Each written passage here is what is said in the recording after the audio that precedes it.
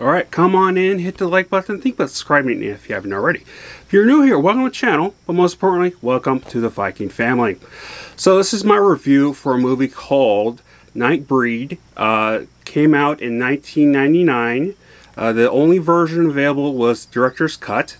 This cut has 40 more minutes and was redone in HD. And on top of this, this was requested by my buddy Jeff. Plot here is Aaron Boone is haunted by terrifying nightmares on a city of monsters. He goes to see a physicist, Dr. Decker, for help, but what Boone doesn't know is that Decker is really a serial killer. Now here's some of the cast of what I could find of who was who.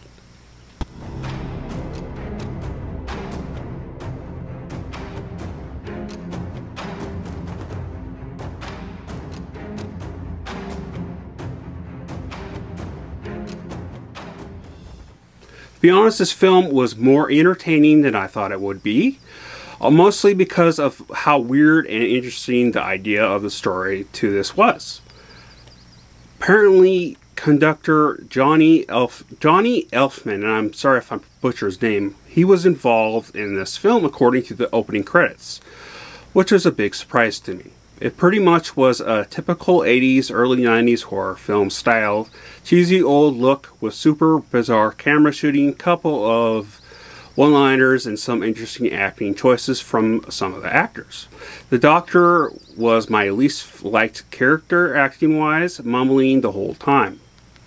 It was horror, but to me it was way more of a slasher with some monster sci-fi on the side. The costume design reminded me of the film Little Monsters. Some even were like melted blobs, reminded me of many 60s, 70s, and 80s films, even some 90s. To be honest, the backstory still confused me by the end. The story had some rushed spots in the first half as well. In fact, lots of weird scenes and actions done by the characters. I want to see the non-director's cut version, but because this did seem too long, in my opinion.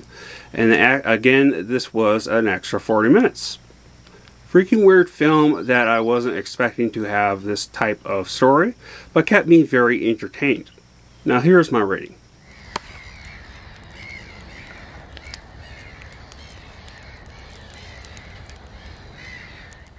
This was an experience for sure, and a super weird film. But what did you guys think? Let me know in the comments below. I really was boggled of what they even say during this, because it was so taking me back of how weird it was. But it was also oddly satisfying to watch. You know, it was just like, I wouldn't go and say it was bad. I was just say it's just so out there weird for even a film this time of year. Well, I wouldn't say that, because technically those films back then were horror films were pretty weird and stuff. So in films in general. Yeah, it's a very interesting film. Very glad you suggested it. Yeah, I love you all. Please stay safe and Skål.